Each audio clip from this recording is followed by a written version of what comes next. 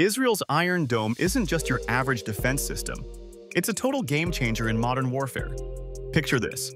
It's engineered to intercept and destroy short-range rockets, artillery shells, and even drones before they can hit populated areas.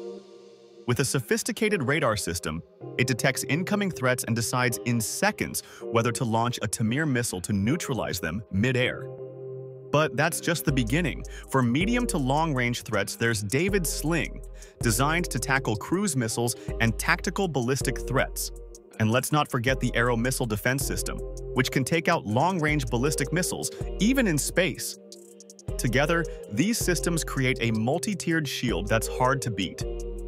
In a region where missile attacks are a constant reality, this layered defense isn't just impressive, it's essential for survival. The Iron Dome has saved thousands of lives and shifted the balance of power, allowing Israel to neutralize threats before they can cause harm. In today's fast-paced battlefield, it stands as a global benchmark in air and missile defense, acting as a silent guardian over every Israeli city.